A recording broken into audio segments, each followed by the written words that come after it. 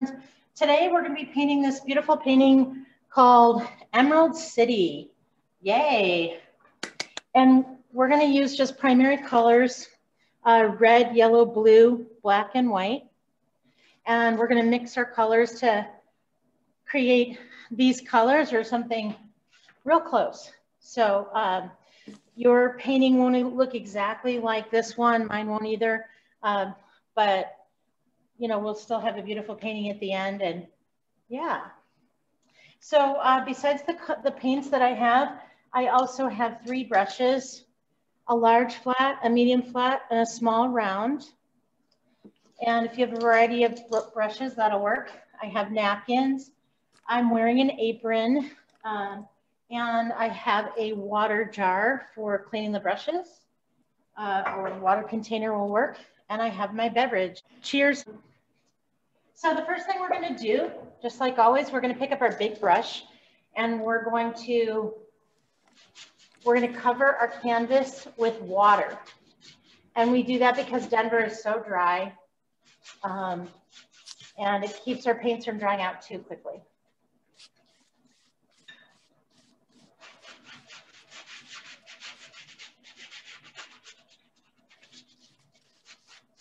And just to recap, acrylic paint's made out of water and pigment and a binder that is like glue.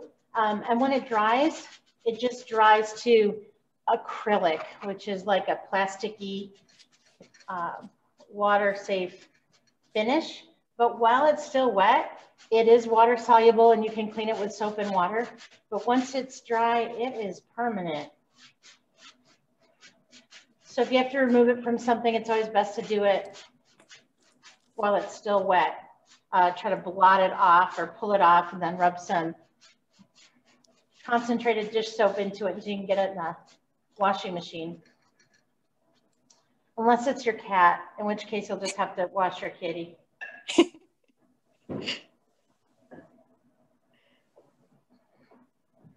So for the first half of our painting, we're just going to paint the sky a very pale blue, about halfway down. And then we'll go in and we'll put in these white lines. So we're just going to do a pale. I'm going to take my big brush. I'm going to pick up a little bit of blue and I'm going to add a little water to it so it's thin. I just want a thin, light blue background. And so I want it kind of watered down.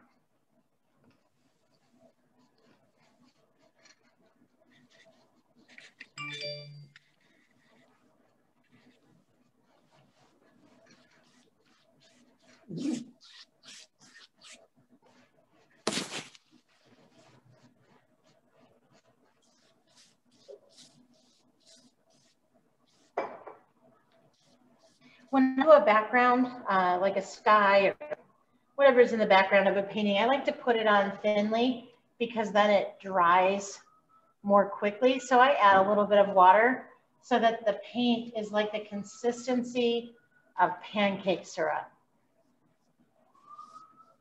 If it's like Greek yogurt or peanut butter for the background coat, it's just hard to get it thin for a quick wash or basic background. So I like to have it a little on the thin side. Not so thin that it drips and won't stay on the canvas, but thin enough that it's easy to move around.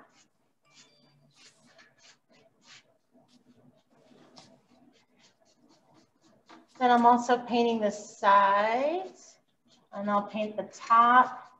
And as I go, I'm going to paint the bottom too.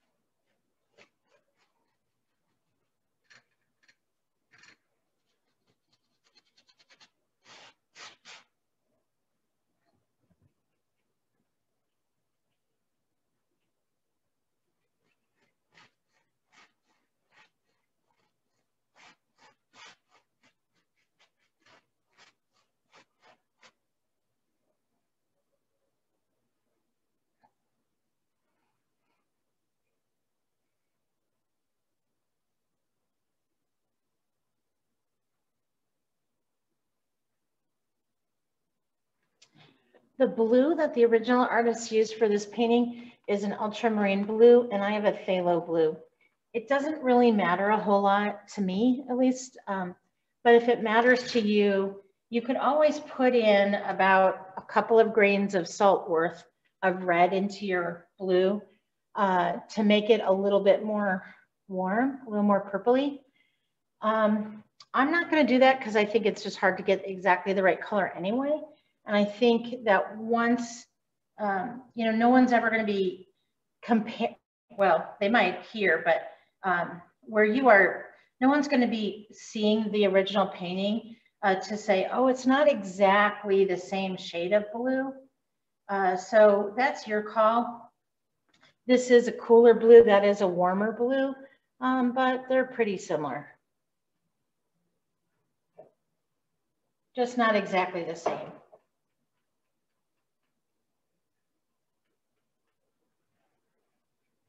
I can try to lighten it up a little bit maybe.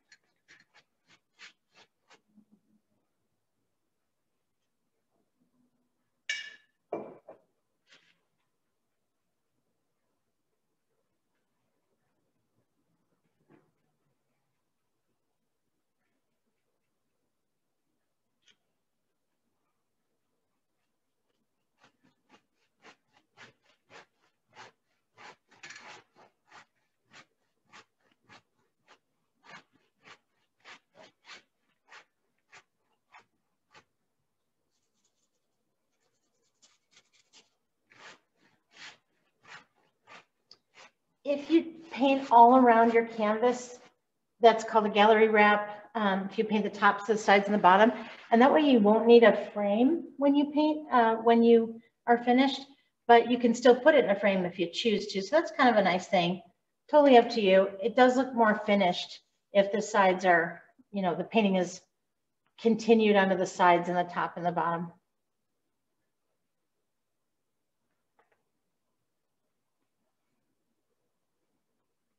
I think I need to go down a little bit farther just to be sure I'm full halfway.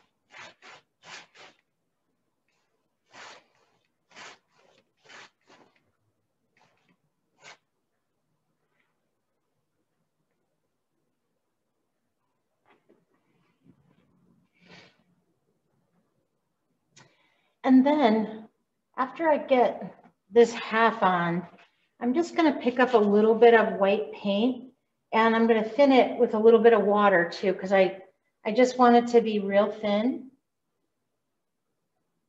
And you could do it on a medium flat brush. It doesn't really matter actually. A medium or a large brush will work. And I'm just going to put a little bit of white paint on a brush, very little. And then I'm going to, I want to make a white oval, but I don't want so much paint that it's really solid. I want it to be, just kind of highlight this area without being too solid. And then notice there's also some white clouds going back and forth in it. So we could do either of those first. It doesn't really matter. We could put in a little bit of white clouds. But real thin white paint, because we want it to just look soft and not too obvious, so thin.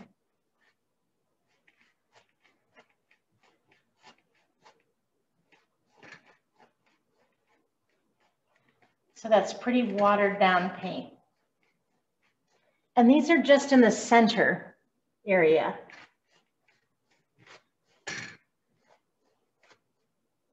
It's basically just adding on a little highlighted area.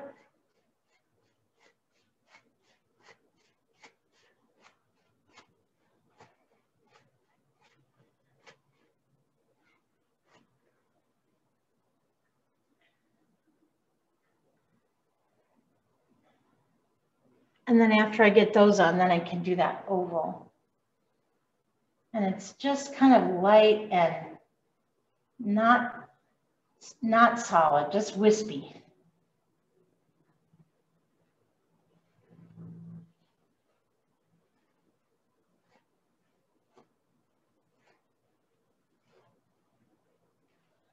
Very little paint.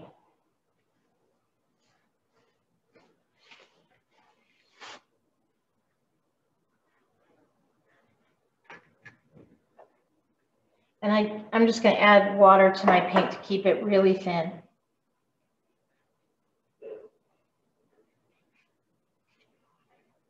I don't want any really harsh lines. I want to just kind of keep it light and yeah.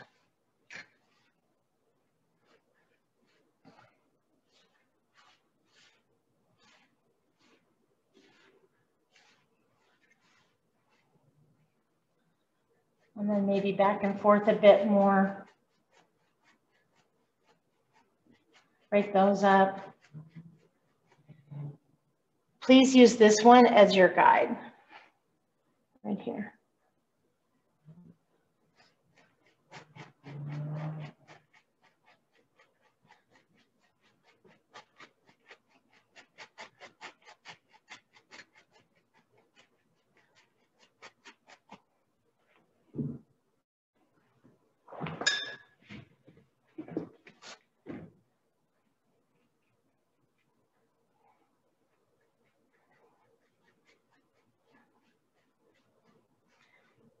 I'm trying to make it softer, so I probably need a little more water. But what I want this area to do is just create kind of a spotlight behind the Emerald City.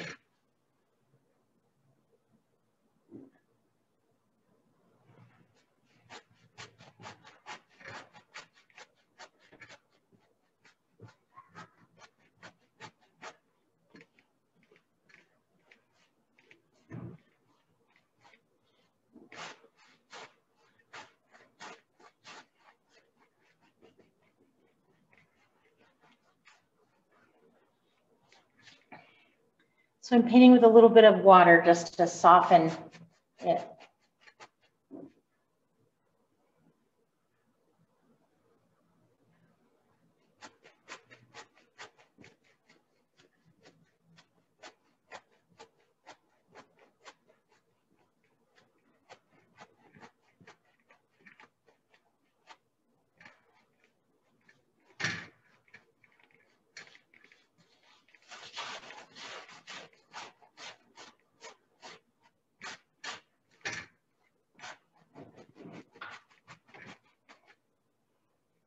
If this area could talk, it would say, oh.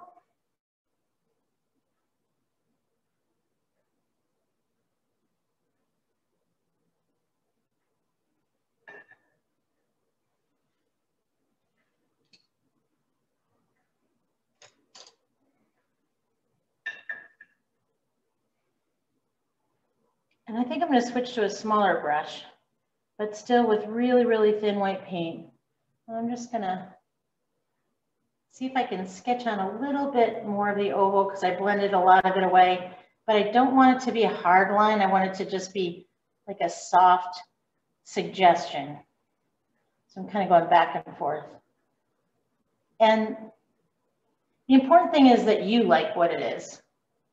It's just supposed to be like, kind of like a halo around it, I guess.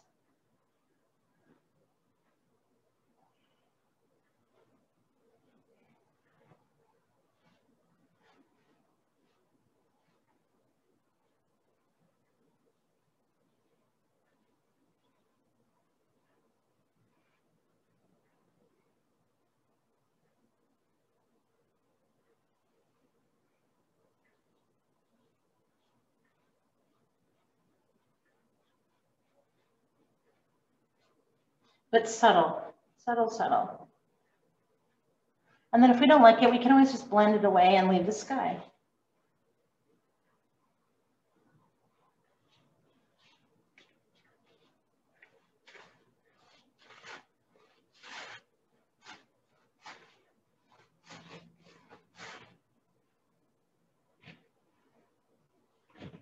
And Deb, if you want to unmute to, visit, feel free. I just thought, if there's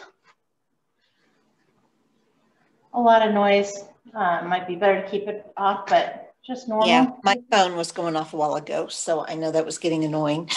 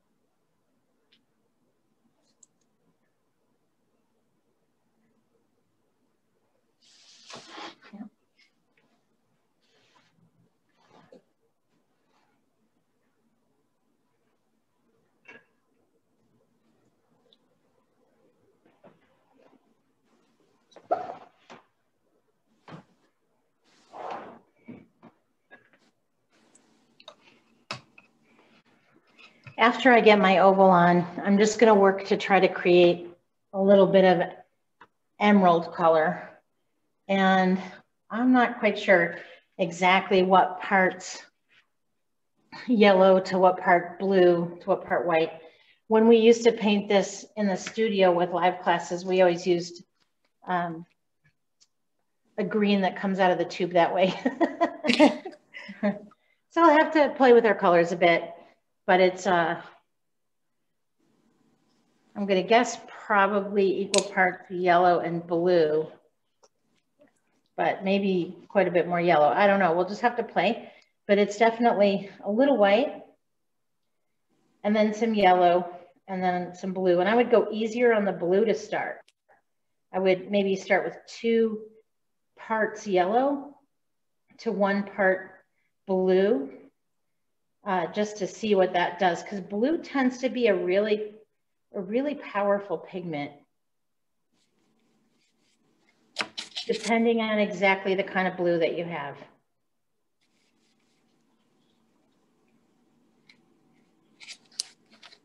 Yeah, mine's definitely taking more yellow than blue.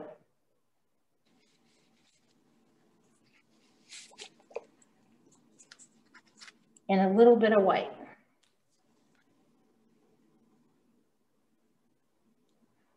If you have lime green at home in a tube, feel free to use it. I have a mint green that's pretty close. I'm just doctoring it up a little. Nice.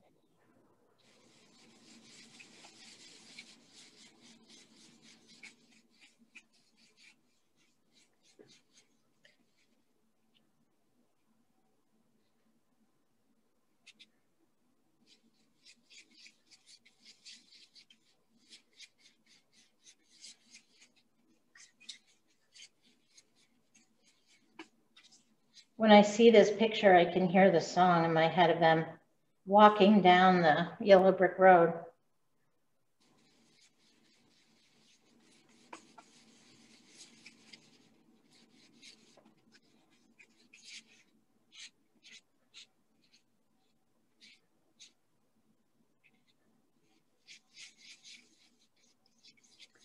I have some old paint because I did paint earlier this afternoon. And so if your paint starts to get thick, like peanut butter, add water to it, mix that in, add a little water. I always like to do a few drops at a time. But that we want to keep it's easiest to work with if it's kind of the consistency of, I would say, yogurt, because then it's thin enough to move around on your palette, on your canvas, but it doesn't drip. Or maybe it's like face cream. That kind of consistency is nice. I don't know that I'm ever going to get that really bright green.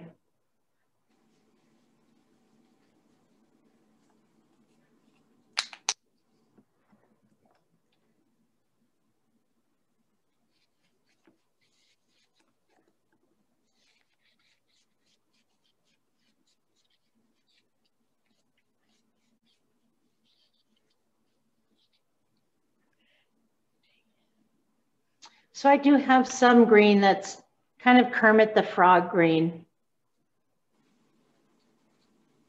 Might work.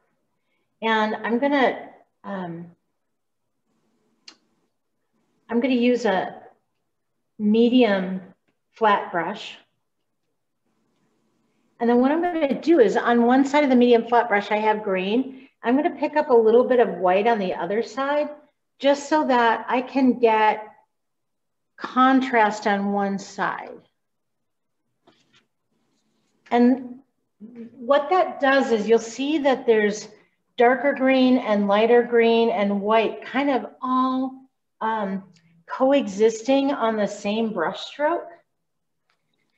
So I'm going to start up here and just kind of show you what I mean. If I have white on one side or on the bottom and green higher up, just on two different parts of my brush, then when I put down a dab, I get these streaks. And that's what I'm going for, because I'm trying to make it look like crystals. And so if I have those streaks, then it looks a little like crystals.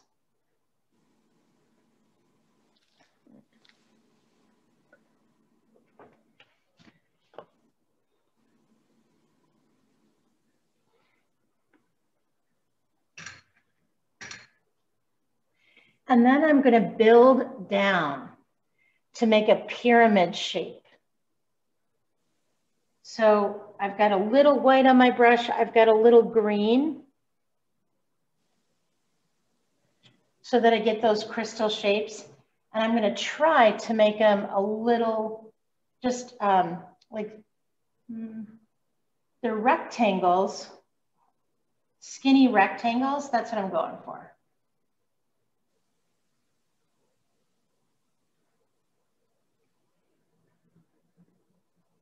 And I'm just going to take my time and go slow.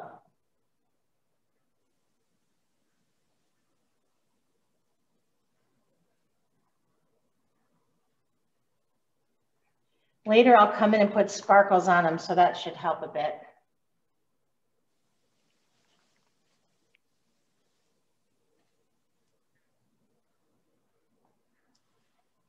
I'm trying to pull straight down. I'm not always so good at that. But each time I pick up a little more green on my brush on one side, a little bit more white on the other. And then I overlap at the base of one crystal and pull it down. So mine are several inches long.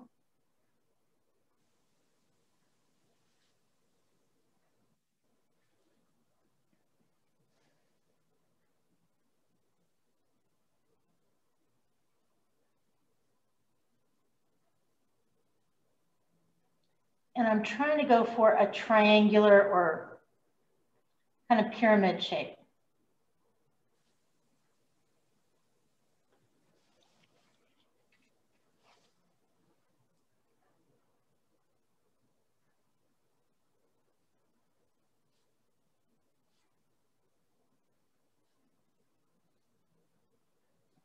I just added a little bit more blue to one side of it because mine were looking a little cactusy, or a lot cactusy. So I just added a little bit darker green to mix it up a bit, and I'm happier with that. But you might need to play around a bit to see what you like. Definitely gives it a little more variety in the emeralds.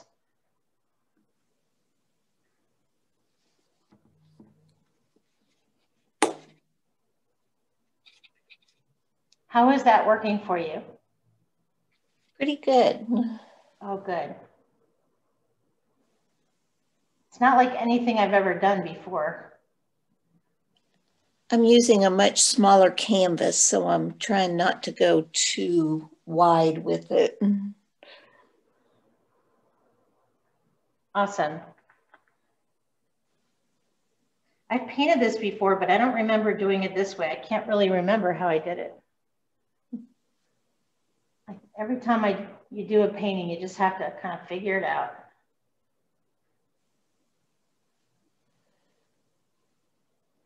I do like adding some darker into it. Yeah.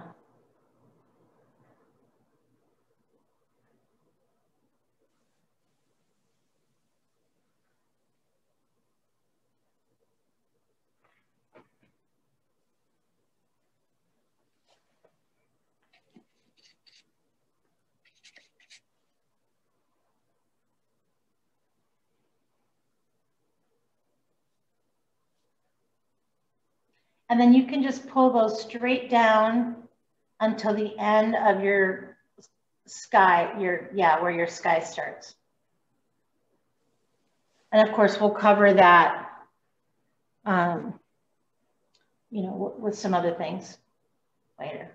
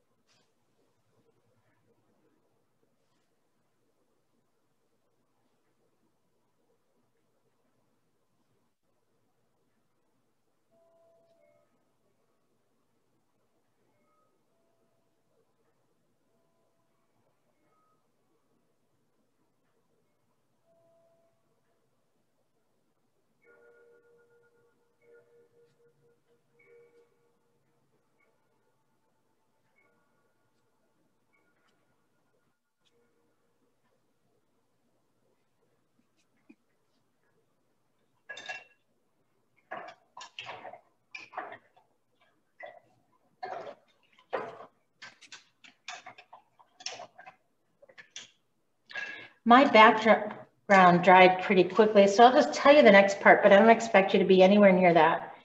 The next part, I'm just going to take a small round brush, and at the top of each one of those emeralds, I'm just going to make it flatter and more square with a little frosting of white at the top.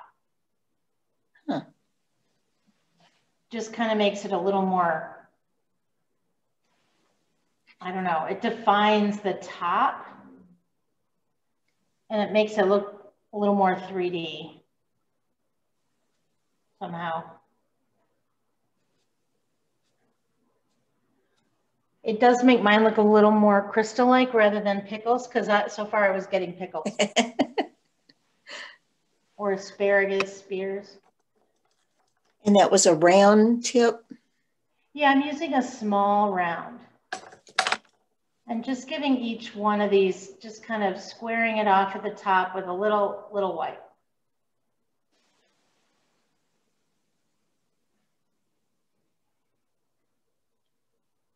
Bringing my asparagus spears under control a bit.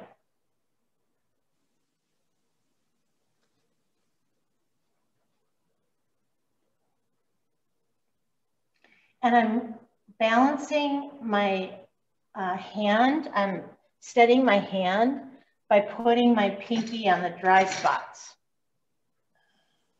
So I'm using my pinky kind of like a tripod to balance my hand.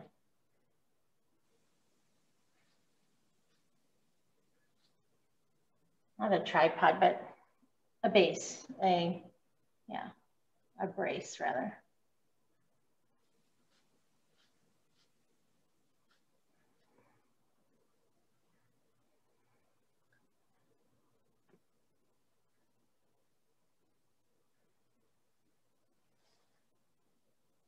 Now I have cut asparagus spears.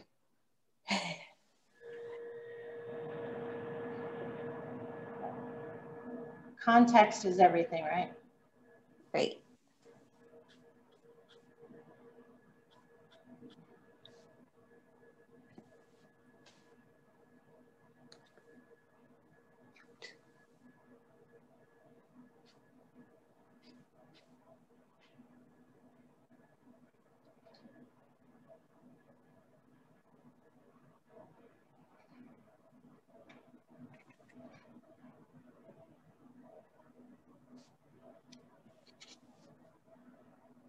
And if it's easier for you to get to the other side, you could flip it.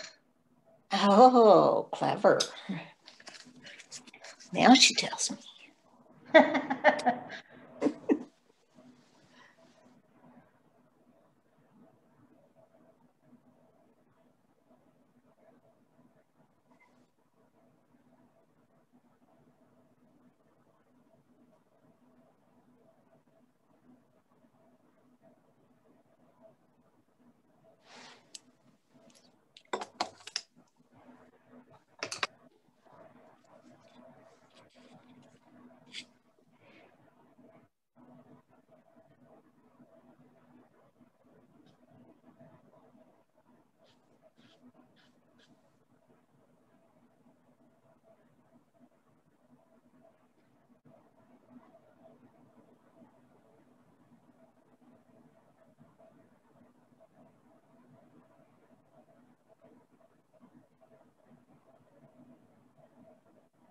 It looks like on this one, she curved them down a little bit.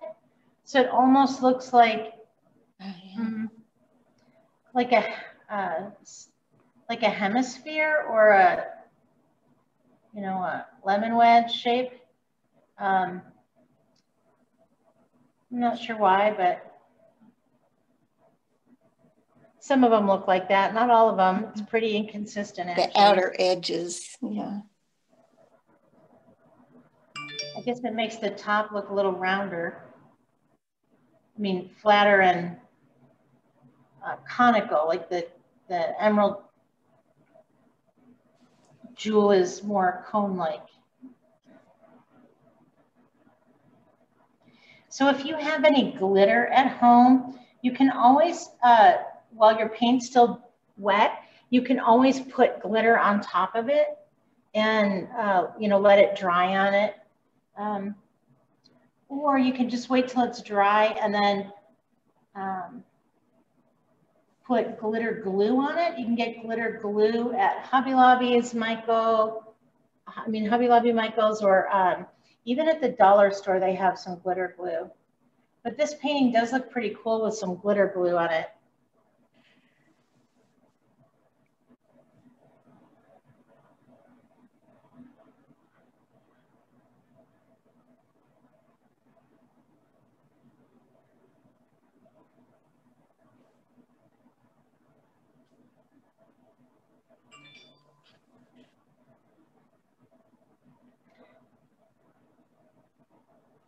And if you want to go in and put a darker green or a different shade of green at all, like, you know, if you want to stripe any of them, now would be the time, you know? Okay. Just adding little highlights or shadows or a little more color. After you get your white tops on, just use your own judgment and decide if you want to add anything else.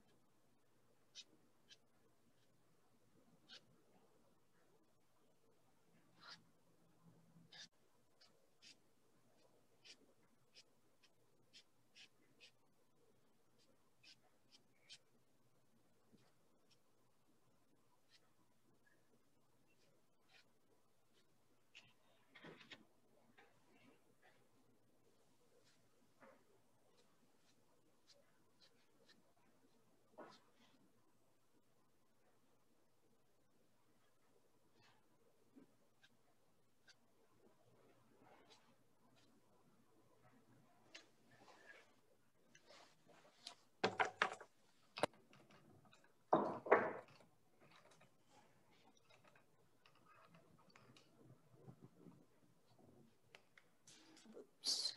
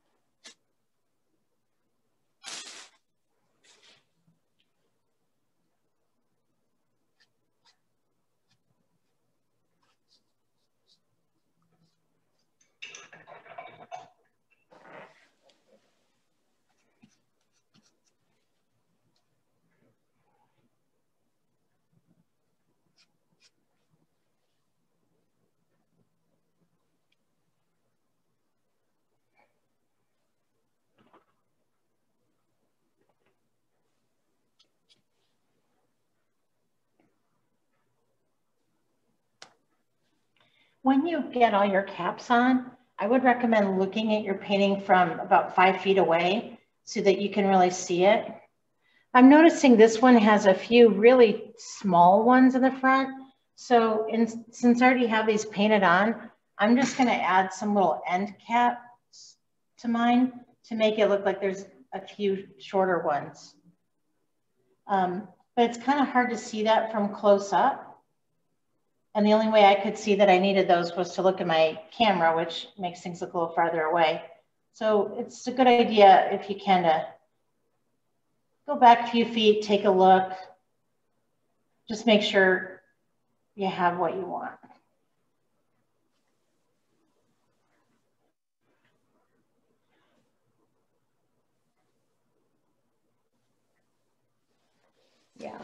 That makes a difference.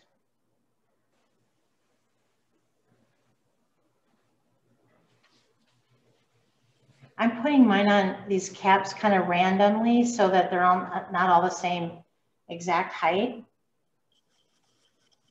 I don't know that it matters. So again, another judgment thing, I think.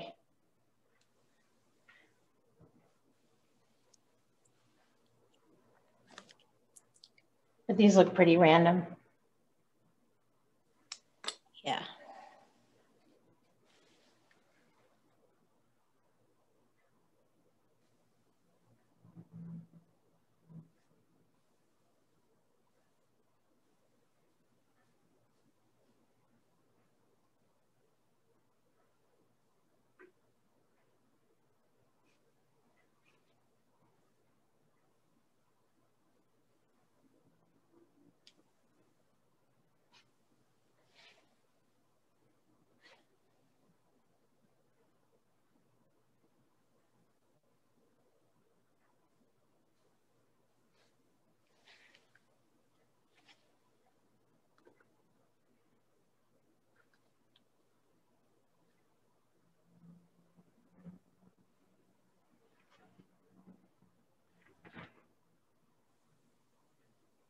It's kind of funny. I always have to do more than whatever it is we're doing. I always have to do more.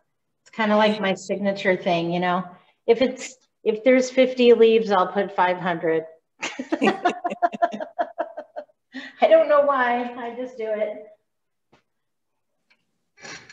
If a few is good, more must be better. I think I might have mentioned to you, I grew up in a family of 9 kids, and I think that was the lesson. Oh, well, yeah.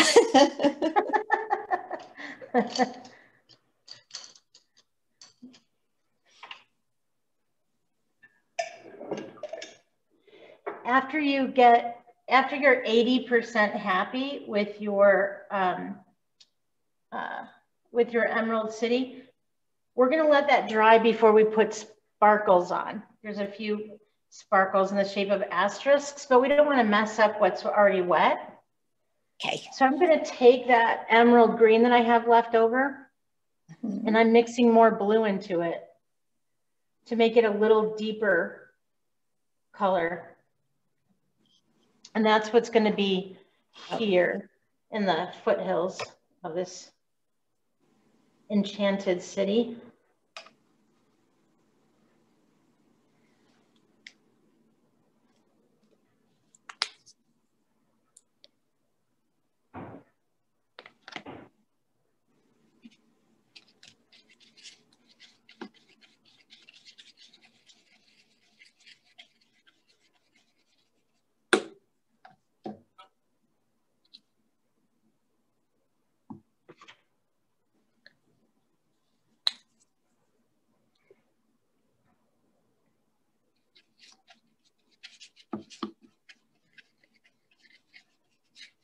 The path is going to go right down. It's going to start in the center of the painting, and it's going to curve and go off center. But I just want to tell you that so you can kind of get an idea where your center will be. Okay. And the only reason that matters is when you're ready, you can put in some foothills starting from the center. And then they go up higher on the side. And they're just a deeper, darker shade of emerald.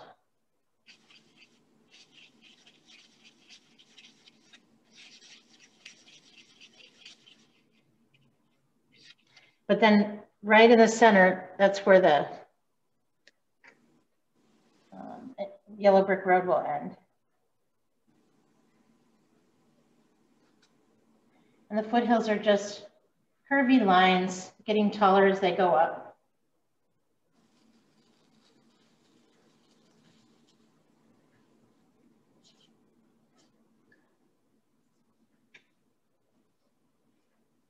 And that just brings our bottom together so that we don't have to worry about the bottom of the emeralds. We don't have to fuss over it.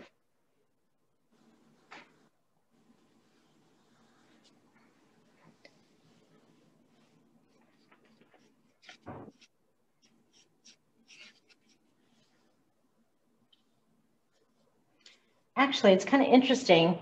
She put a bunch of it as an underpainting under these red flowers, which I didn't notice until now.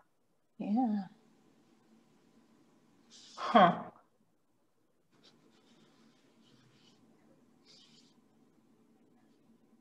So I think I'm going to follow her lead, actually, and I'm just going to kind of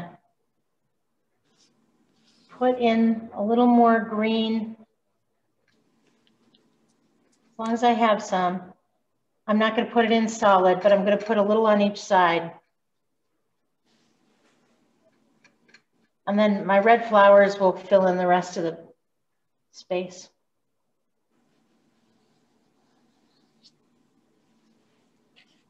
The poppies.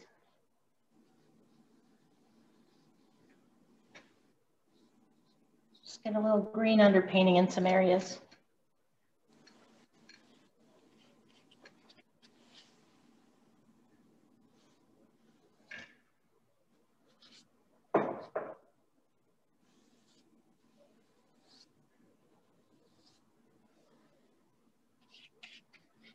Like the grass between the poppies.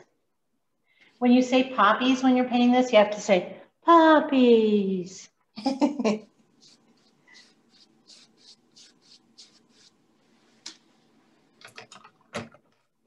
a very sleepy kind of way. Right.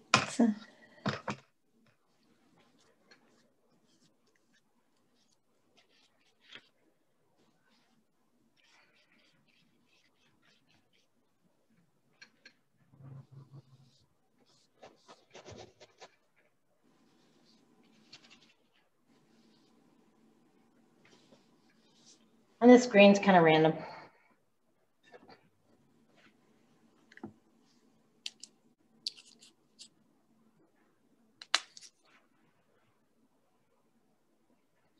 And take your time. I know I showed you a lot.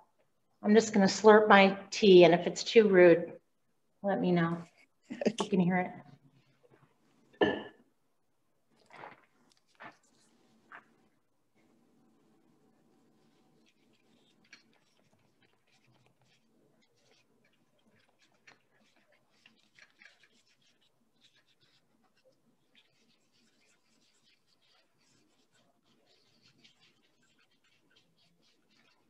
And I'm going to paint the bottom of my painting on the sides green. I can always put red on them over top if I want, but that just makes it easy.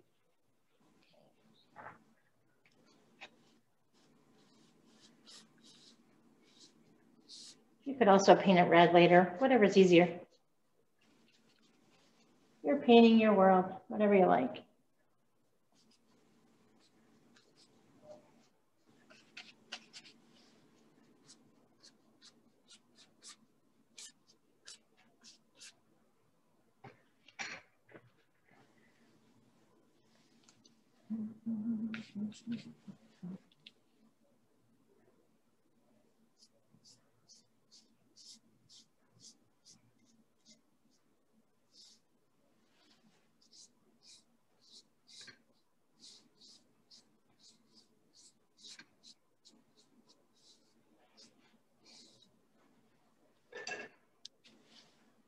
And watch for flying monkeys.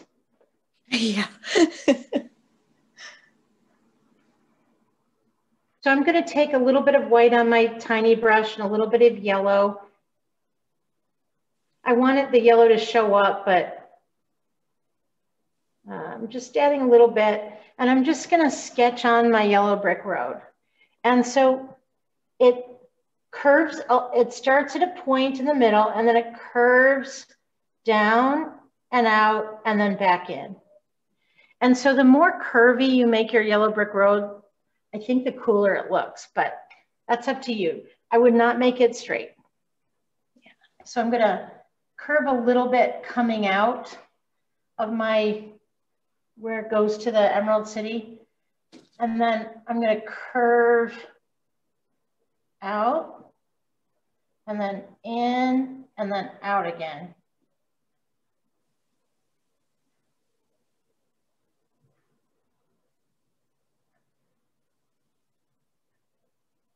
And I can always tweak that. If I don't like it, I can always make it larger.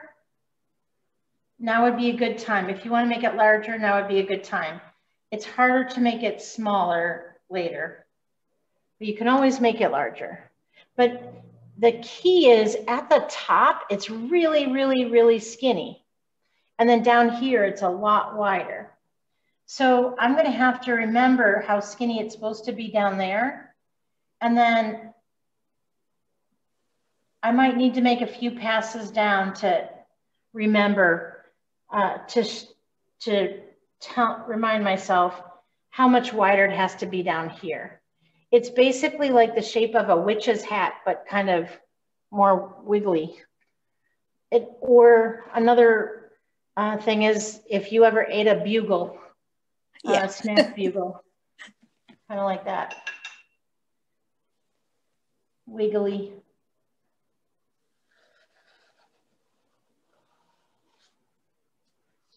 But it's a lot wider down at the base, and then it gets thinner, thinner, thinner.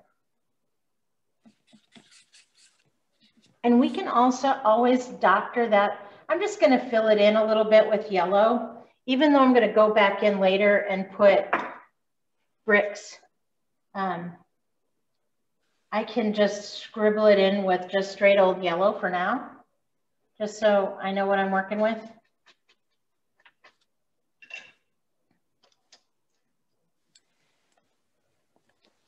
And then also if I see it filled in and I don't like the shape, I can always paint over it.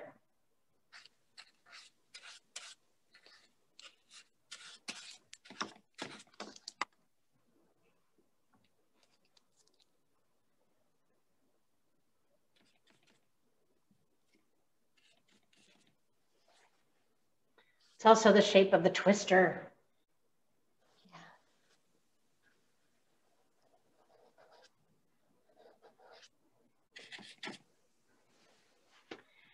I noticed on this one, it goes off to the side more, and I went down a little bit straighter, but I'm not worried. I'm gonna live with it. My rule of thumb is 80%. If I'm 80% happy, I'm gonna leave it alone.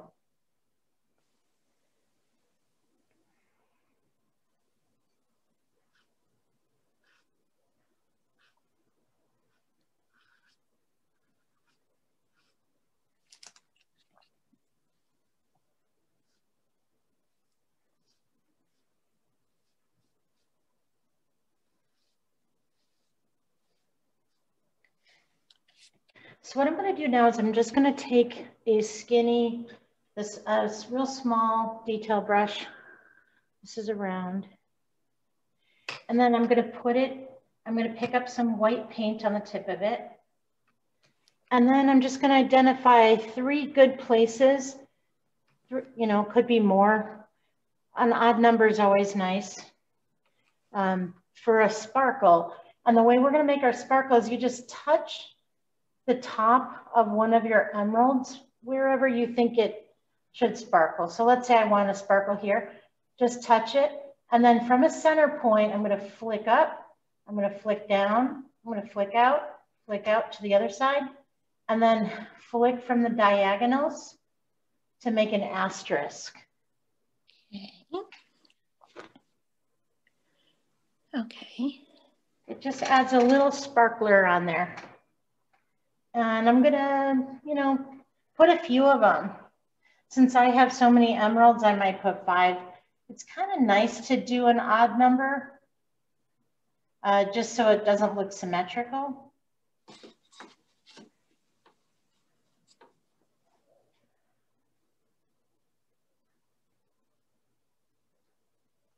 But always start from a center point and flick out. The reason you flick out instead of in is because you'll have more paint on your brush when you first start. So you want that to be in the center. And then as you flick out, the flicks get pointier on the ends. That makes sense, right? Yep, it does.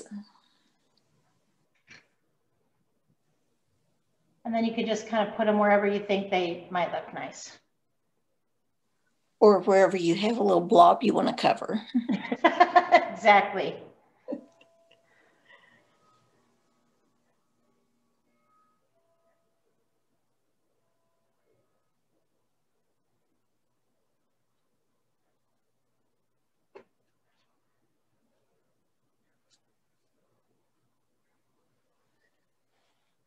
And you can put as many or as few as you want. I don't think anyone's really good at counting.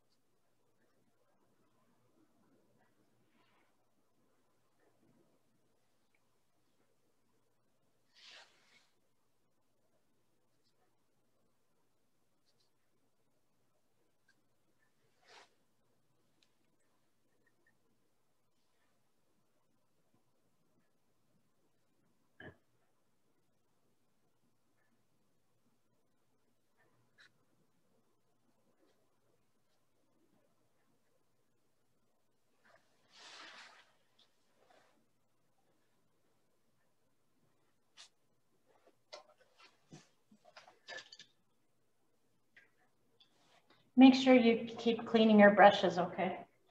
Okay.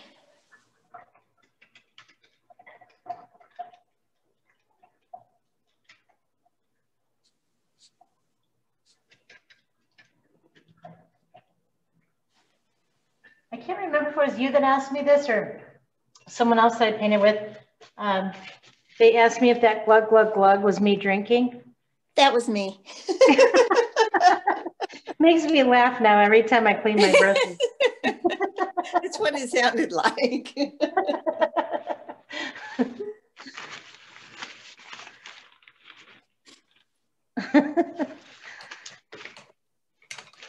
It's been a bad year, but not that bad.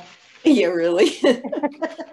I was doing a Zoom meeting with my book club, and I was pouring some wine into a glass out of the bottle, and it was off camera, and it did do the glug glug glug, and it's like, okay, yes, that's wine, and no, it's really not that much. It just sounds that bad coming out of the bottle.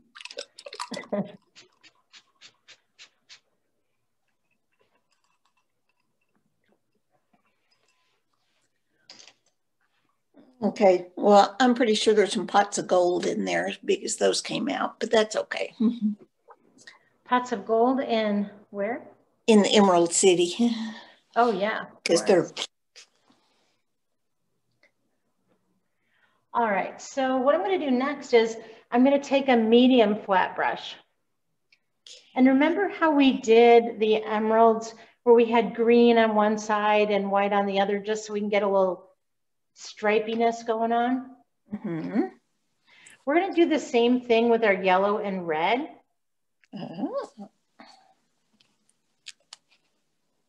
Because I don't want it to be too solid. I want it to just be kind of marbly. And that's how we're going to do our bricks.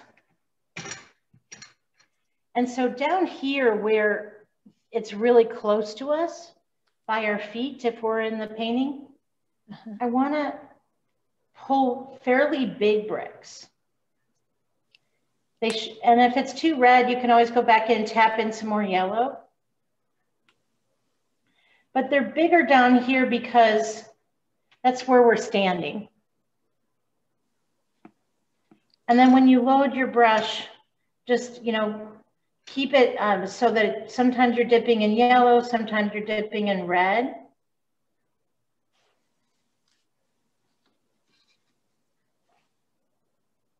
So we get that kind of stripy look.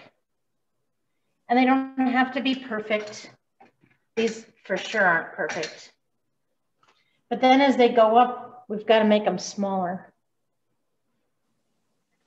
So the biggest ones are in the first row. And then they're going to have to get smaller as I go, which is a little bit tricky, but we'll figure it out.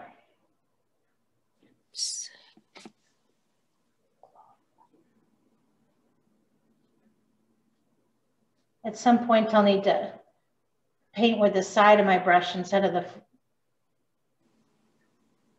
thicker part to get a smaller brick.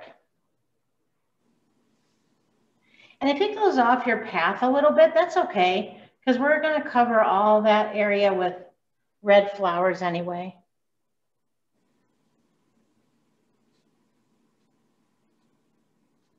So we're not going for solid red. We're going for like stripy yellow and red, because it is supposed to be the yellow brick road.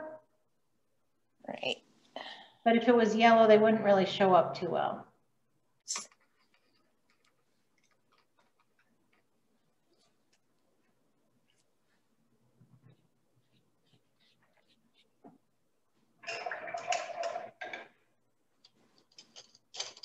As you go higher up the road, go to a smaller brush for smaller bricks.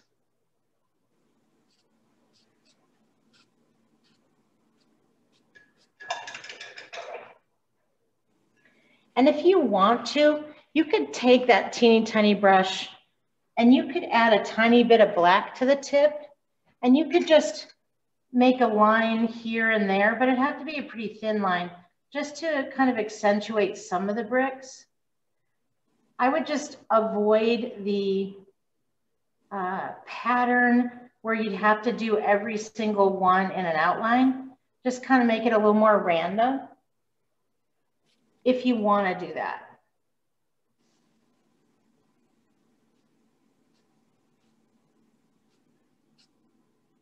It just adds a little more shadows and texture to it. Totally optional. Or you can make yourself some brown and do that. That might be a little more subtle. Brown is made with mixing a little yellow, a little red, and a little blue. And that's less intimidating. Yeah. Just gives these bricks a little more definition, a little more shadowing, a little more contour, but we definitely aren't going for perfect anything because it's a brick path. And we know that bricks are not perfect.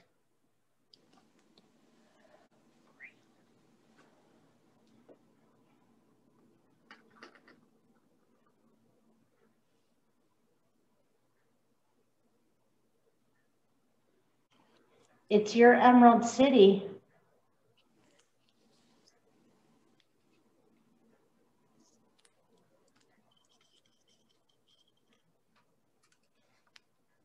You should make it exactly the way you want it. Or at least feel free to play.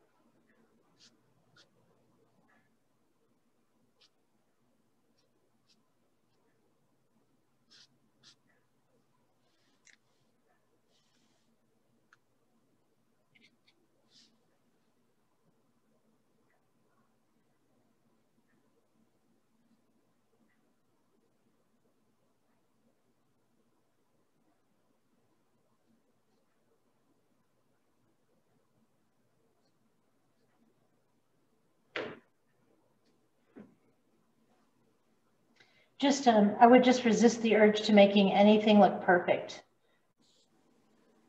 It's not supposed to be a totally perfect painting. It's supposed to be, you know, the flowers are definitely impressionistic.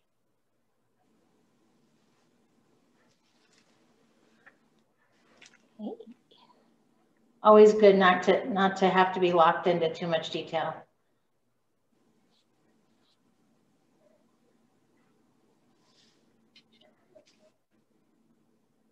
Because then you have to make it consistent throughout.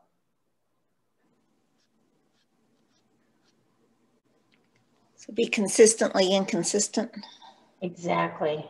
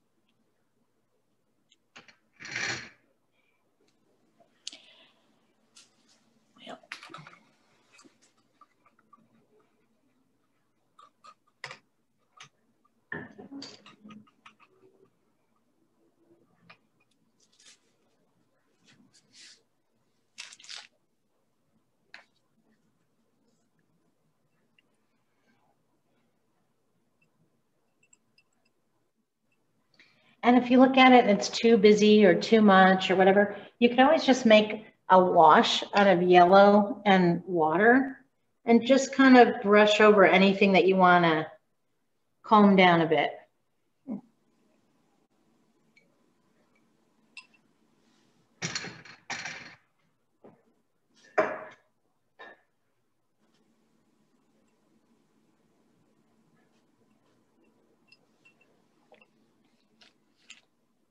Good. So we're going to pick up straight red on a medium brush. And we're going to do an underpainting under the flowers just to put a solid base of red so that we don't have to paint 10 million flowers. We're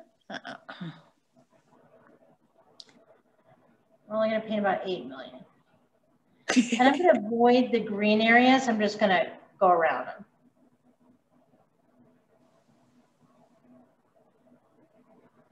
Well, they might overlap a little bit, but general idea is I'm just going to fill in all the white areas with a thin coat of red, just so I can then put some detailed flowers in there, but not take 100 years doing it. So you're painting all the way out with the red. What do you mean out? To the sides? Oh, no, you're not going. I thought you were going all the way to the green on your right, but. Yeah, I am, actually. Oh, okay. Go right up to it. Filling all that in. Yep, any place that's white in the grassy areas, we're just gonna put in green. I mean red, sorry. Red. But I'm trying not to overlap too much with the red and the green, because if you overlap red and green a lot, you get brown. So I'm just, taking my time and just putting it in the white areas as best I can.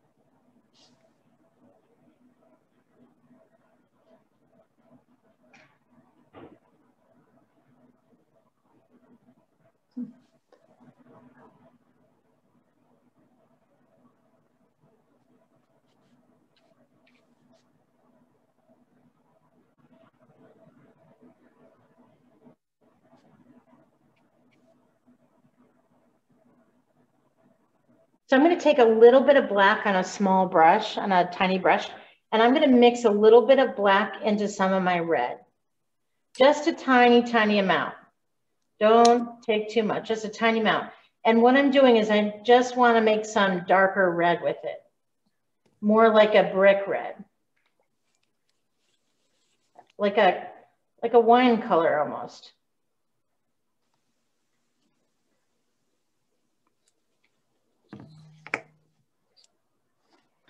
Like a cranberry. But it just takes a little bit of black to do that, usually. Again, depends on exactly the kind of paints you're using. Every manufacturer is different, and crimson's different than magenta.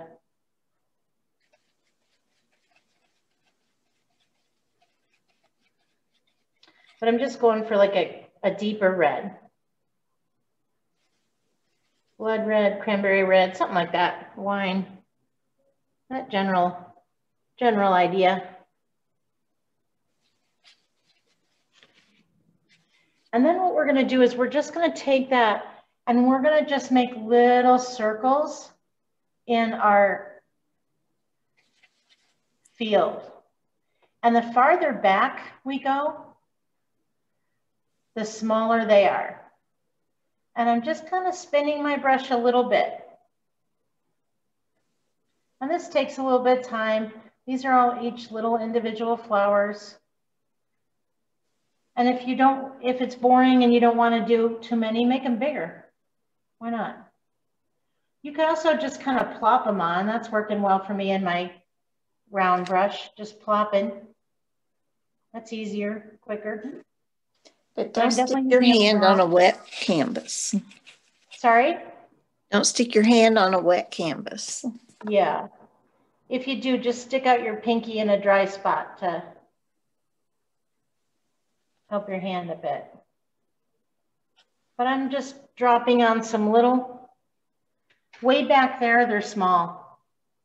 When I get closer, I'm going to actually circle on some circles. But way back there, they're teeny tiny little guys.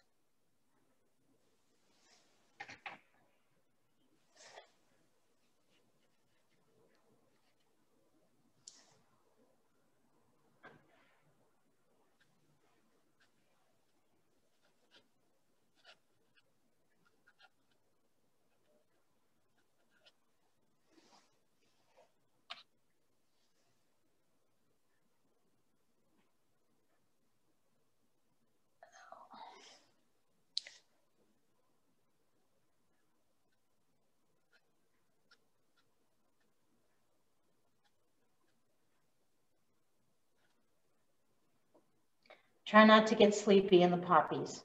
Yeah, really.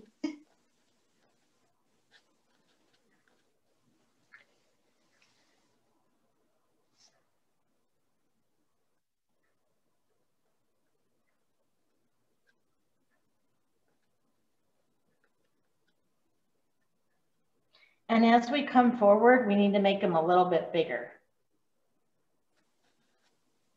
And we could do that with the same brush or use a different brush or just pop harder or circle, whatever works for you.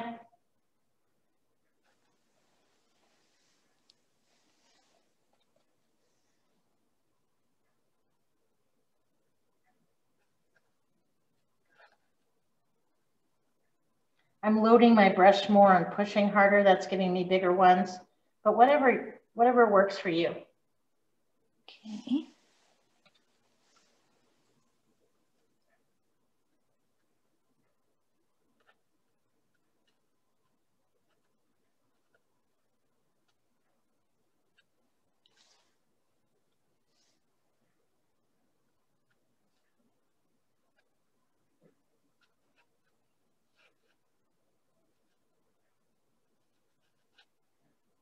After we get these on, we're gonna make a pink and we're gonna pop on pinks, not as many, but ever so often, a pretty pink one. So it won't just look like this color. Okay. We'll have a little bit of variety.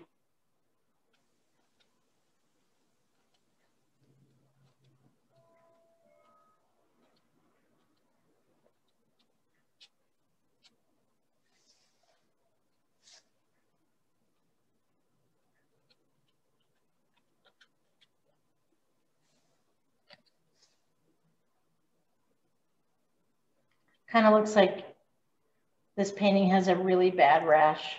Yeah.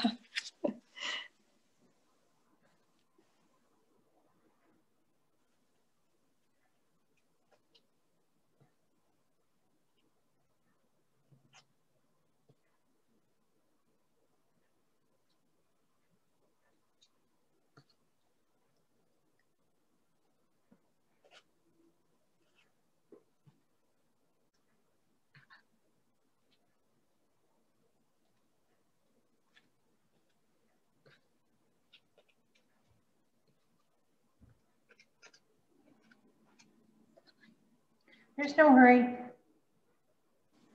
Take your time. When you are ready, though, we're just going to do the same thing with pink, but I'm not going to put on as many of the pink ones. Okay. Just kind of here and there. Just kind of adds a pretty pop of pink. Pop of poppy. And I don't want to do too many because I am going to come back in with those pinks and just use the tip of my brush to put a black center. So you don't want to overdo it and then have a lot of work. Unless you do.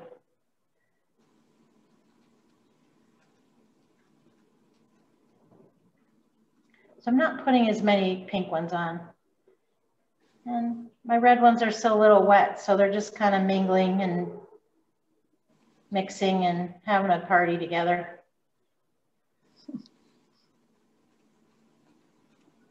Little pink pops.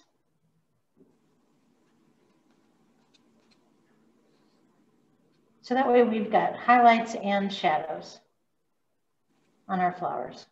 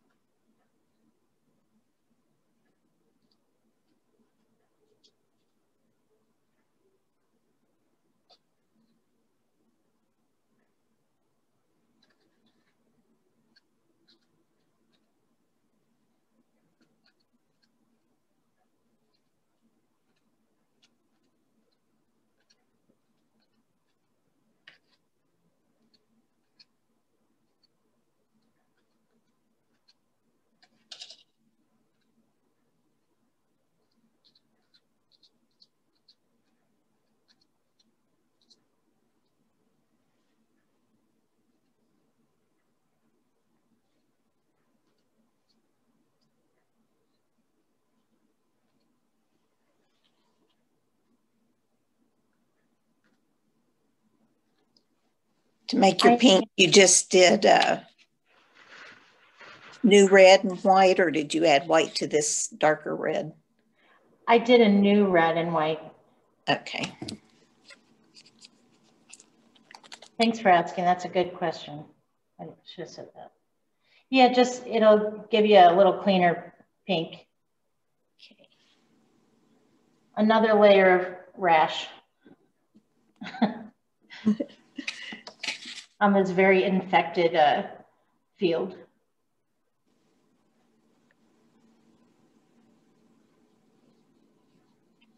I'm just kind of plopping them on. I'm not making the circles. The circles were taking way too long for me. Yeah, that's what I finally figured out. Plopping is better. The technical word for that is stippling.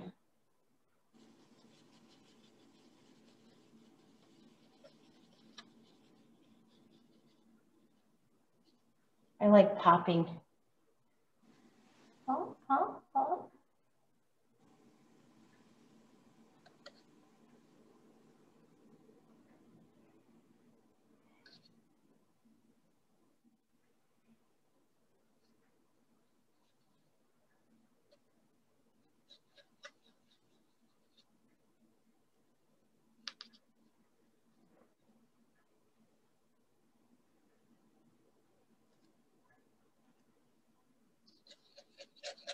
It's important to use a round brush though, because a flat brush would give you little rectangles and we want little circles. Okay.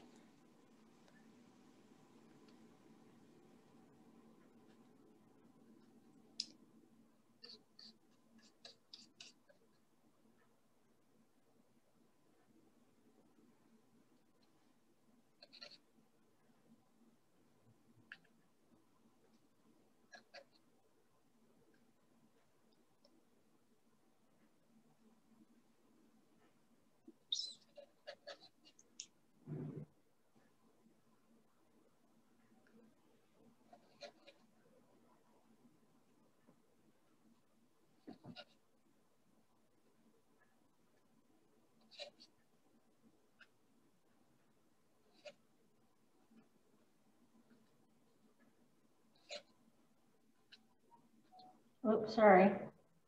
Forgot to put my do not disturb on.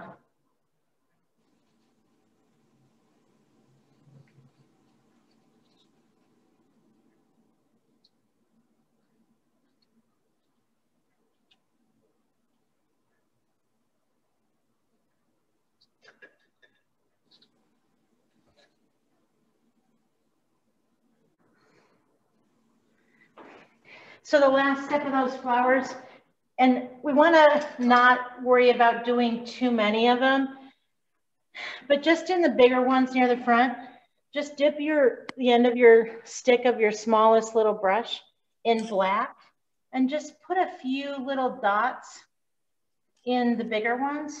But I wouldn't put it in every single one, because even with poppies, like the wind is blowing and you can't always see the centers, right? Okay. And so it just kind of suggests that, yeah, those are flowers with the center dot, but some of them, the center dot is not visible because the petals are, you know, all over the place. We just want to give the impression of poppies without having to make every one of our dots a poppy. Okay. That makes sense, right? Yep. So more in the front where they're big, and kind of as you get farther back, just kind of abandon it.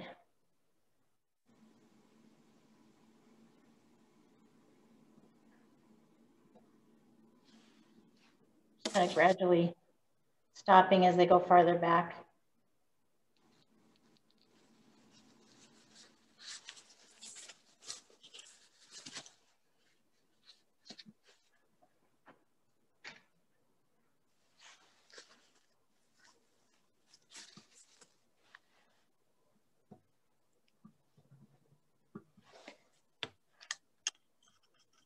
I'm just putting them in the pink ones, because if I did them in the red ones, it would take me all day.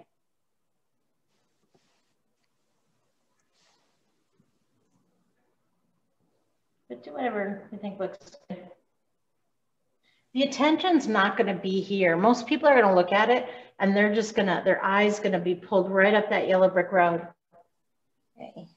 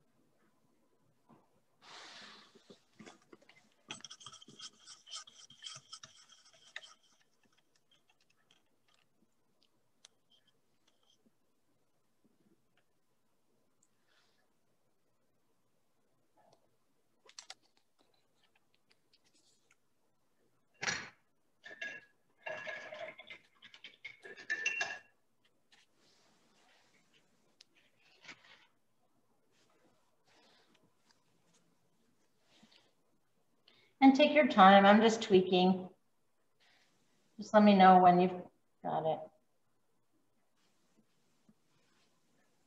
My red's not very red, so I might come in and pop on a little bit more red, but that's because I use magenta, kind of a wimpier red.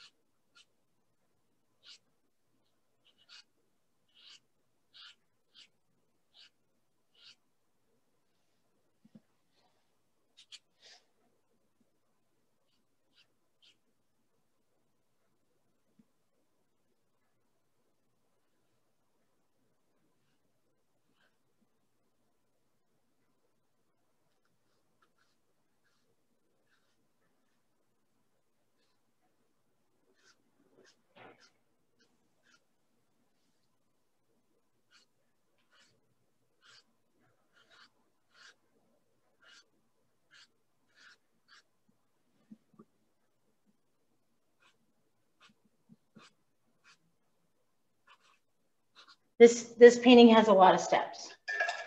Yeah. But so we're almost done with this, and then the trees will be relatively easy. But trees? Before we're done with this, yeah, there's some trees on the side.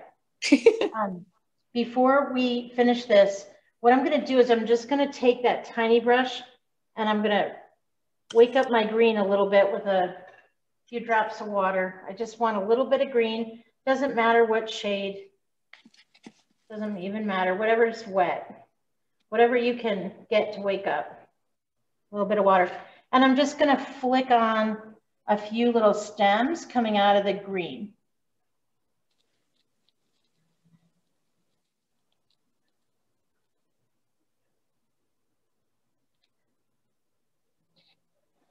Really? Each little green area gets a few little stems sticking up.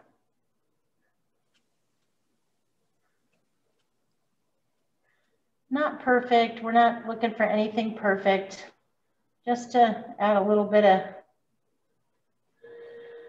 stems in our green. We don't have to go back into the foothills. That's too far. But just adding a little bit of vertical motion in this a little bit. Just here and there, like little clumps of grass or stem. And if they go over our little flowers, that's fine.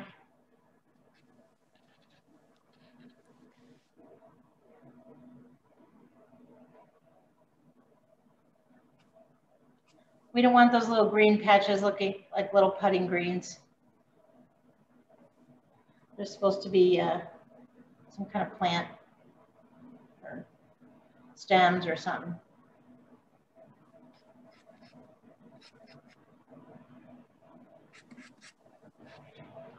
I'm just doing it kind of quickly.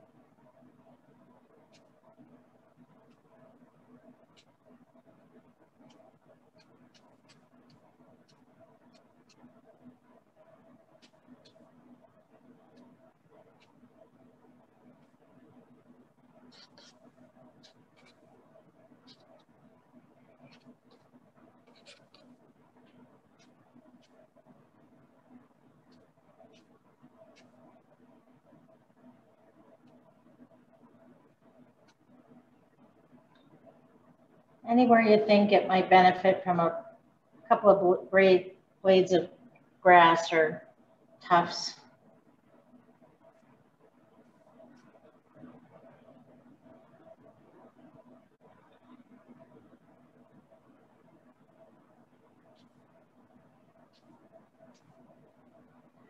If it were me, this is not my original painting, I would not have put in this much detail. There's quite a bit of detail in this, and I don't think it's really necessary, but I do want to honor the original artist and their vision. So if they've got little tufts of grass or stems, then far be it for me to say they shouldn't be there.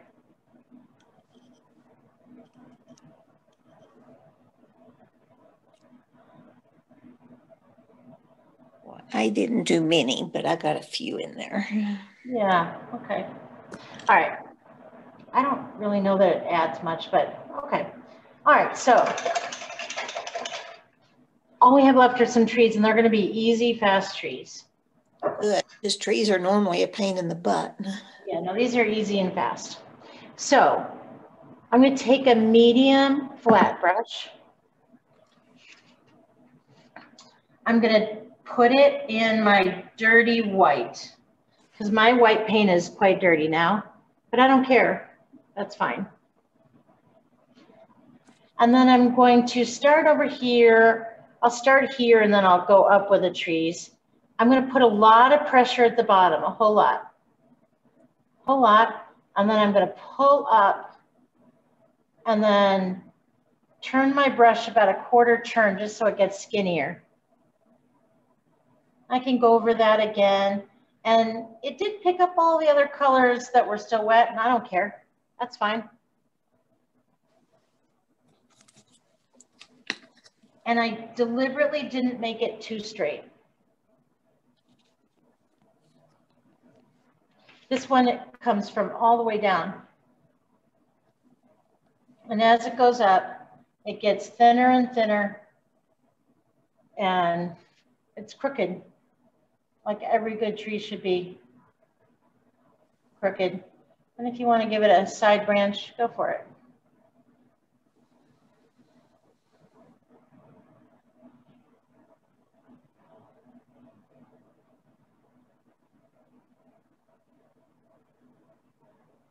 But it's not a perfect tree. It's very imperfect. You see, I don't even care about the detail in it because we're going to cover it all with foliage anyway. And no one even notices the trees when they see this painting. All they see just like me. I said, what trees? I don't see any trees. Yeah. So they're not worth fussing over because no one ever sees them. If I asked 100 people, is there a tree in this painting, if they weren't looking at it after they'd already seen it for an hour, they'd say no. They don't even notice them. Everyone says the same thing. I didn't know there were trees in that painting. So I'm going to do the same thing on the other side. Put a lot of pressure at the bottom so you get a nice wide base. And then as you go up, turn your brush just a quarter turn and make your tree not straight. And then you can go through it again to, you know, add a little more paint. But very imperfect. And then you can also come from in the trunk and paint any branches coming out if you want. That works.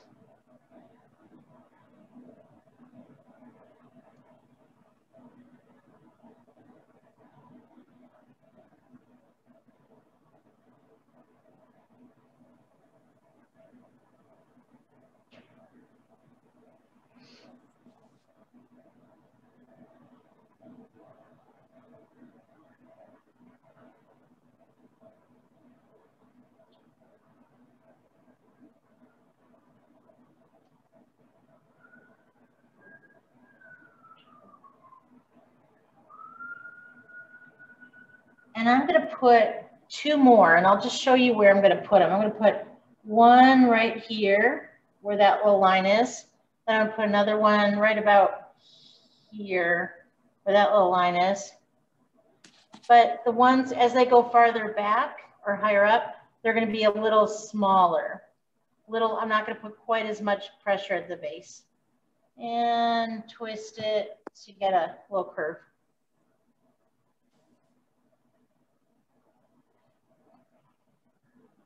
And notice how I didn't really care if I picked up any extra paint on it. In fact, that just gives interesting reflections on my tree. And this one's a little thinner. I turned my brush a little bit earlier. And this is a medium flat brush again. But by turning it just a half a turn, it gets skinnier. And then coming out from the trunk, I can put a few little skinny branches.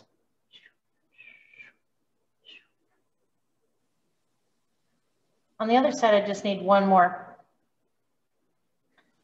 because it just doesn't need the exact same thing on that side. So on this side, maybe right about here.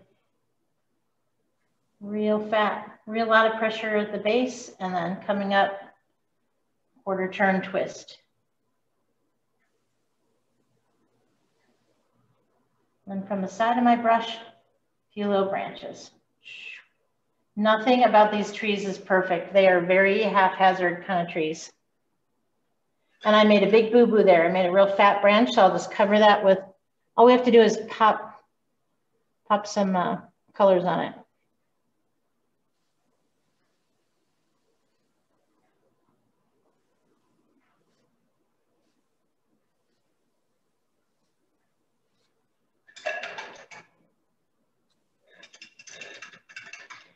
But I just want you to see how imperfect those trees are, because I'm already thinking this painting has a lot of detail and I don't want to fuss anymore.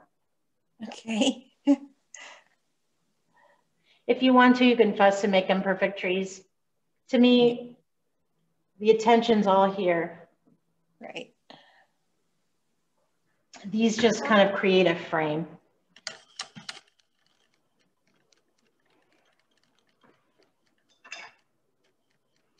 And then after I get those on, I'm just going to put a little bit of black paint. I watered it down so it's more like ink on my tiny little brush. And then I can go in and I can put little scars on my trees, or you can draw some lines.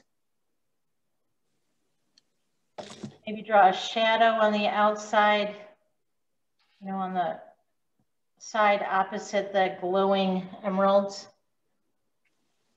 But not perfect. Nothing I'm doing is going to be perfect. It's just adding a little, you know, scars here and there. Little skin knees. If trees had a skin knee, that's what they look like.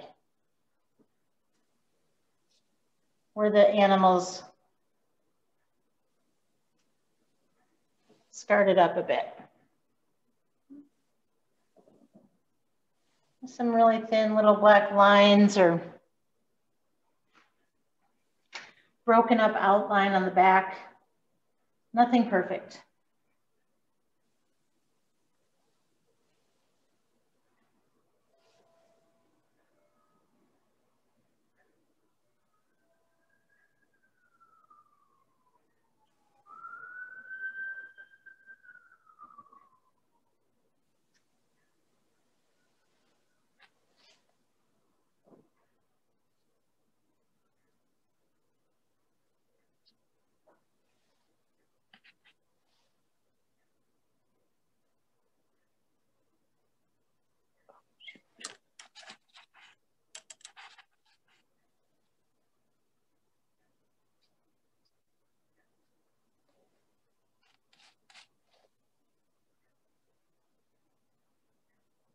I have black paint on my brush, but if I also picked up white paint, you know, you could just kind of do it that way. Just a little bit of black, a little bit of white, just kind of messing it up. So there's little gray scars on my tree.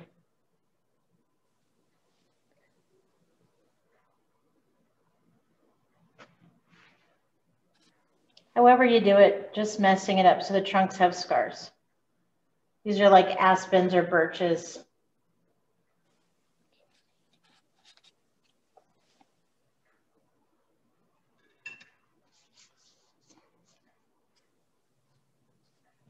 Oops.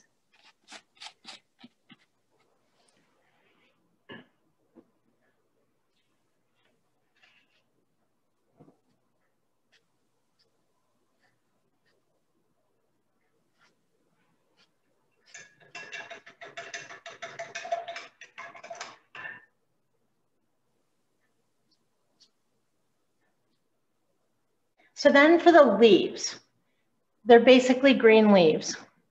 But notice they have a lot of texture and variety in the leaves. Mm-hmm. And the way you can get that look the easiest is by first, this is going to sound crazy, first put on blue leaves. And my blue was dirty and it just automatically had green in it. Son of a gun, what do you know? Got a little pop of yellow sitting on top of my blue. But I'm putting on blue first. And I'm not putting them directly on the branches, just kind of around the tree trunks, willy-nilly, random. And then a little bit more kind of going, so it kind of forms a frame around our Emerald City, like, ah.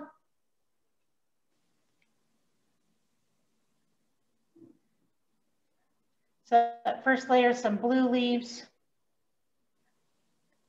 And if you're lucky, you'll have some yellow just sitting near it and you accidentally pick it up like I did.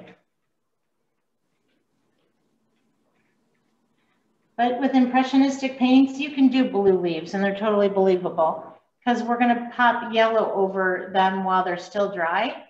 and then it will mix and mingle, and they'll make some little yellow baby, some green baby leaves.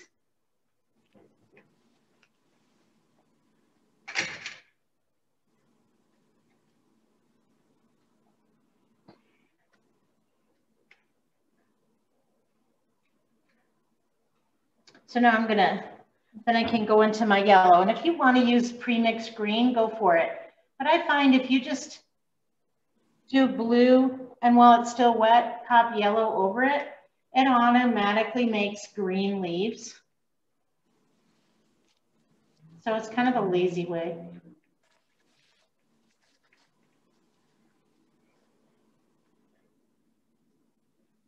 And then it also adds some shadows, the blue, or like the shadows behind the yellow bright leaves.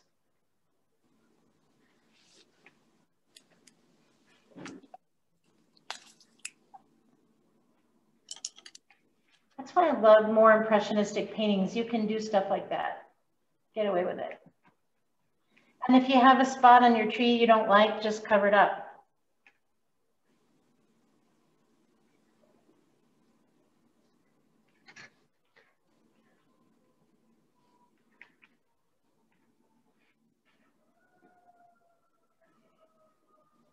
The other nice thing about having the blue on there and then yellow on top is it's not perfectly mixed, so it's not just more the same of the Emerald City. Yeah, have a little bit more contrast maybe.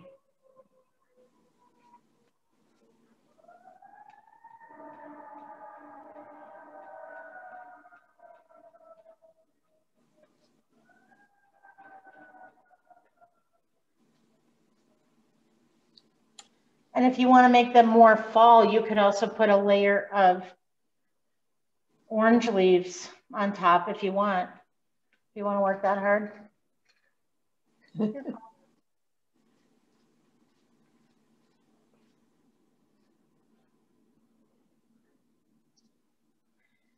Last, I'm going to put on a layer of white ones, just right on top of my yellow and my blue, just letting it all mix in together.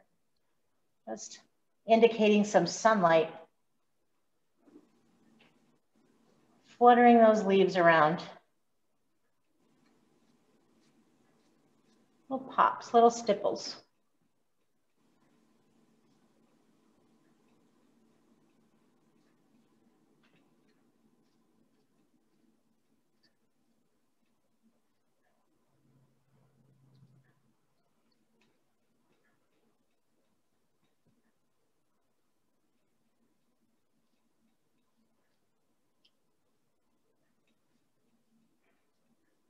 Since these trees are in an angle, my leaves need to be in an angle too. So there's the tree trunks, there's the leaves. And I'll have to do the same thing over here. Just mimic the angle of where the trees are in your leaves. The lines of your leaves. So that angle is the same as that angle of the leaves.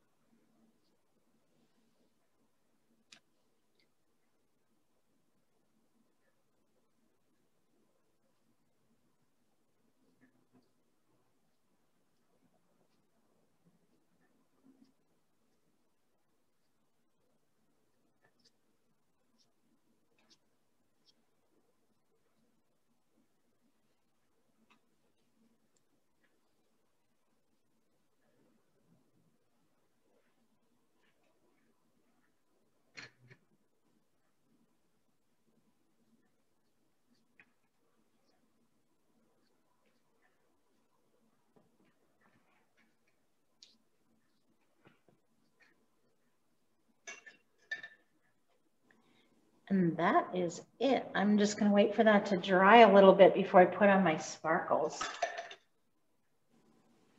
You've already done your white. Yeah, I see it. Yeah, you know, you might want to step back a few feet and just kind of see where you put them. I looked into the camera so I can see.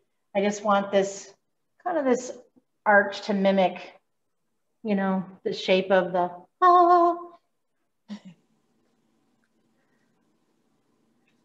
the emerald sparkle. That's really all that the trees are there for, is just to create kind of a frame.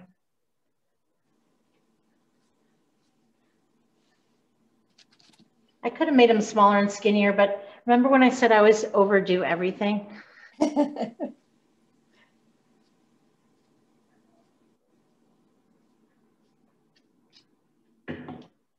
What I do, I stopped fighting it. I just know that about myself.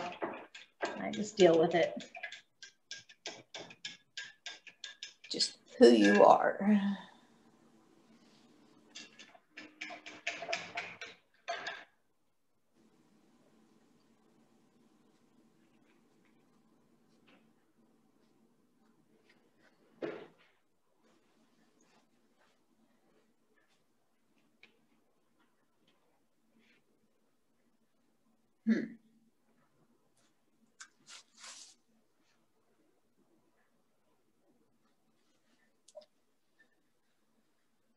And take your time, don't rush, just take as long as you need.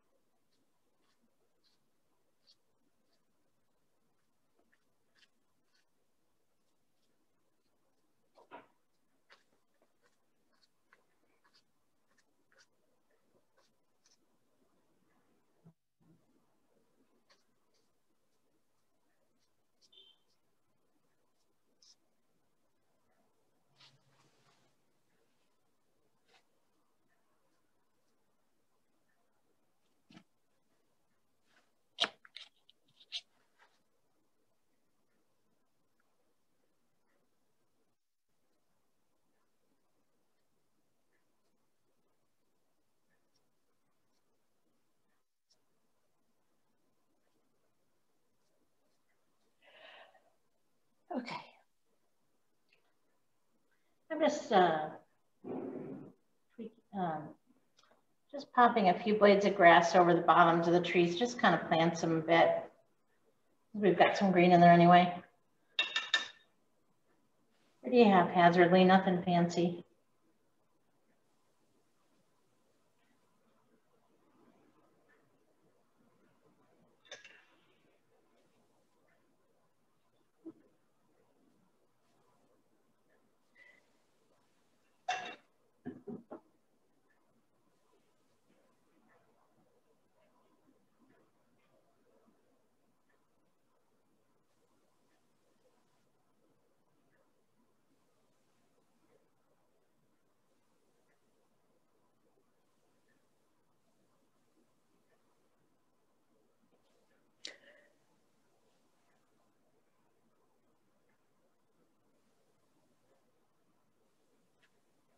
So I clean my flat medium brush, Okay. medium flat brush.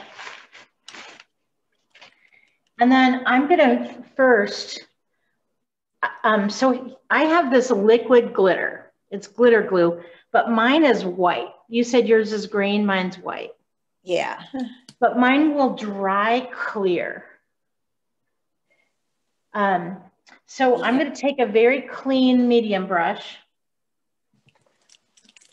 and it will mess up any wet paint. So you wanna avoid putting it over any wet paint. But I'm going to sparkle up my yellow brick road. Oh.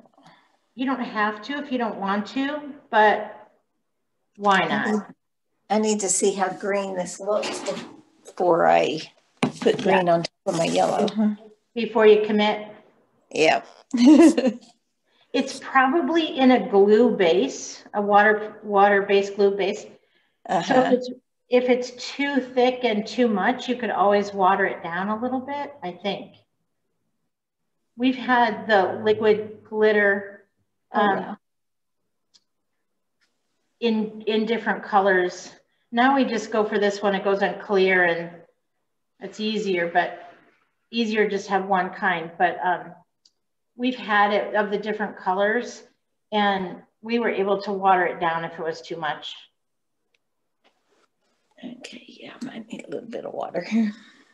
So I sparkled up my yellow brick road. Okay. And my sparkles won't show until it's dry.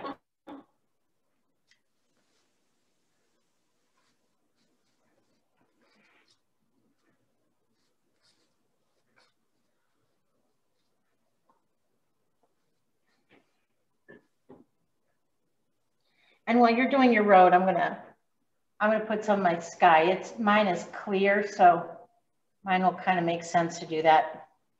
Might not make sense to do that with green though. I don't know. Yeah. When mine dries, it'll just look like light. Kind of. Are you covering the whole thing or are you just? I am, but you know how I am. Well, good point. Would cautious, wise people do it? Maybe not. Well, I think I might put some like back around my trees. There you go. Wherever you want sparkle.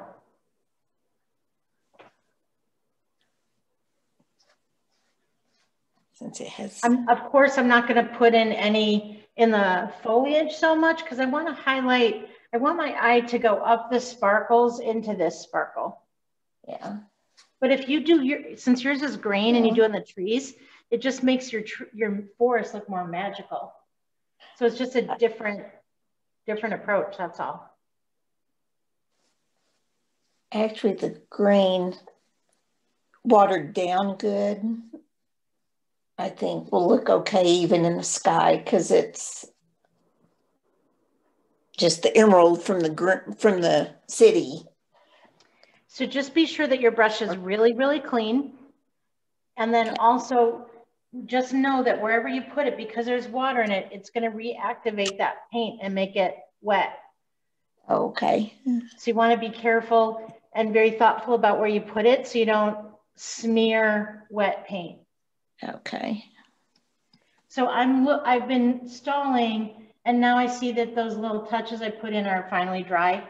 So I'm going to go ahead and I'm going to put my glitter glue over my emeralds. And at first it's going to look white because this looks white at first, but then as it dries, it'll just be shimmery.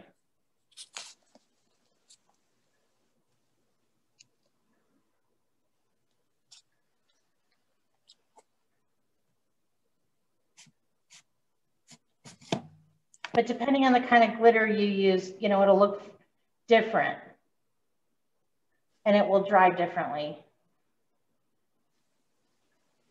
But you're just painting right up the asparagus. Oh, wow. Yours really looks white.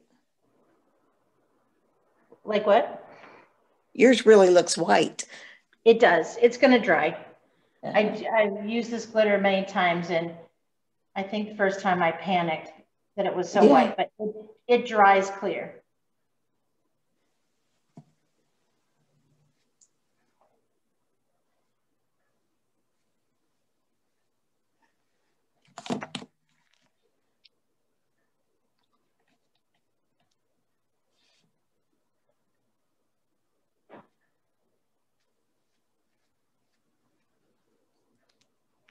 When I hand this kind of glitter glue to people in the studio for inside classes, they all are like, "Are you sure?" Really? But it's like Elmer's glue, right? That dries clear too. Yep.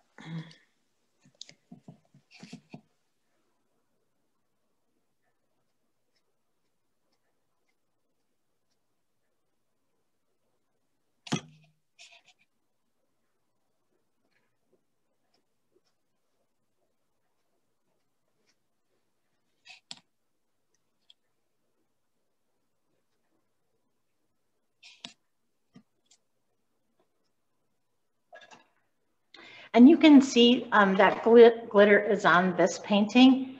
And so you can kind of see it if I move the painting around. Oh, yeah. Uh-huh. Cool. Yeah.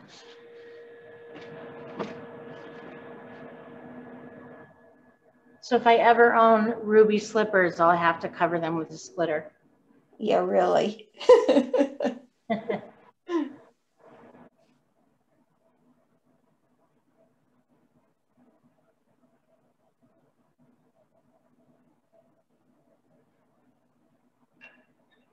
And then when you're finished, just, you know, the drill, just gonna pick up my small brush, and then somewhere in all of this exciting scene, I'm gonna just use any color that I want that will contrast and show up. And then I'll sign my painting probably in the bottom right-hand corner. I cheat and use a Sharpie. Pardon me? I cheat and use a Sharpie. Sharpies work great.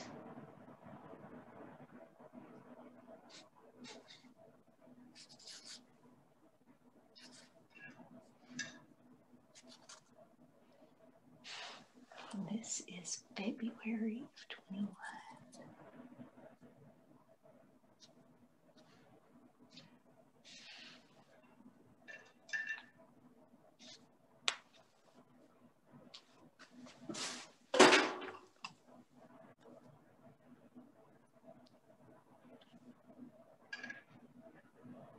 So mine's starting to green up, starting to dry a bit. Thank you for painting with me today.